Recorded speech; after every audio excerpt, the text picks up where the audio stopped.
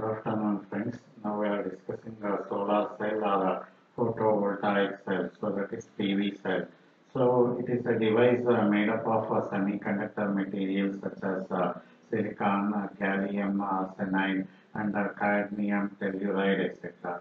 So which is converting the sunlight directly into electricity. So photovoltaic cell is made of semiconductor materials such as silicon which is converting the sunlight directly into electricity. So the solar cell is absorbing the sunlight. So then free electrons and holes are created at positive or negative junctions. So if these positive and negative junctions are connected to DC electrical equipment, so current is delivered to operate that particular electrical equipment.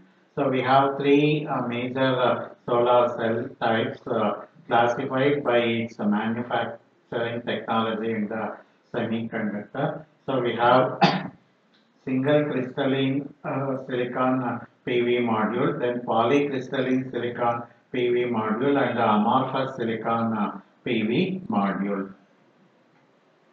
So crystalline silicon PV module. So two types of crystalline silicon are used to produce the PV module. So that is monocrystalline silicon and multicrystalline silicon, or we call it as a polycrystalline silicon. So then we have amorphous silicon PV module. So it is absorbing the light more effectively than the crystalline silicon PV module what we see earlier. So it can be made thinner. So it suits any applications that high efficiency is not required and the cost is very low. So then hybrid silicon PV module. So that is the combination of single crystalline silicon that is surrounded by thin layers of amorphous silicon. So that is providing excellent sensitivity to lower light levels.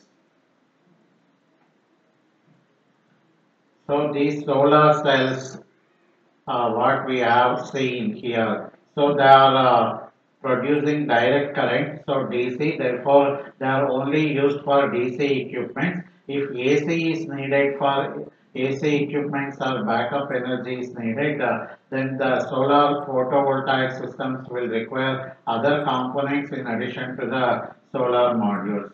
So these components, additional components required for AC equipments are specially designed to integrate into the solar photovoltaic system. That is to say, they are renewable energy products or energy conversion products. The components of the solar photovoltaic system are solar module, solar charge controller, and the battery. So solar module is the essential component of any solar photovoltaic system that is converting sunlight directly into DC electricity. So what you are seeing in this figure, so that is solar module you can see here. So that is you have here solar array. So then we have charge collector. So here the DC load. So this controller is connected to the equipment to which the electricity is to be supplied. So we have the battery here. So we have inverter. So solar charge controller. So this charge controller is regulating the voltage and the current from the solar arrays. So here we have the solar module. So that is the solar panel. So it is charging the battery, prevents the battery from overcharging. So this charge controller is charging the battery and preventing the overcharging of the battery. So then battery will store this current electricity that produces from the solar arrays. So that is the solar energy which is received from the sun by these solar panels will be converted to electrical energy.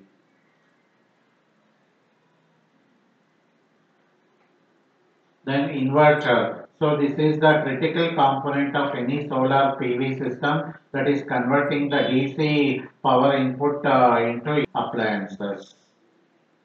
So AC load. So then lightning protection. It prevents the electrical equipments from damages caused by the lightning or induction of high voltage surge. So it is required for the large size and critical solar PV systems, which also include the efficient grounding facility. Solar cell advantages.